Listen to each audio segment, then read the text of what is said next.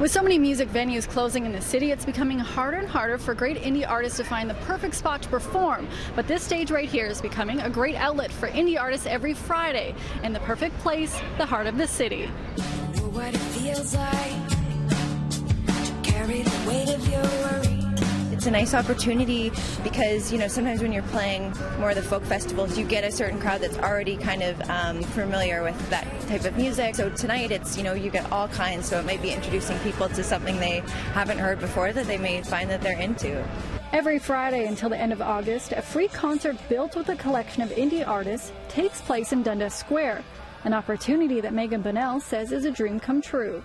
I think it's an incredible opportunity because it's one of those rare gems when you get to play an outdoor stage like this in the heart of our city that, I feel such a bond with being here for 10 years now. And I think given being Canadian, we spend 8 months of the year or however many kind of in hibernation and playing in either bars or theaters or whatever it is. So to play outdoor to the open air and have it be a free concert that everyone can just walk up to it's a rare and special thing. The Indie Music Fridays doesn't just showcase local performers, it also showcases 2 Canadian graffiti artists that during the performance are inspired by the music they hear, and they create one-of-a-kind art that will be showcased in the center of the square. Lindsay Dunn, City News, Toronto.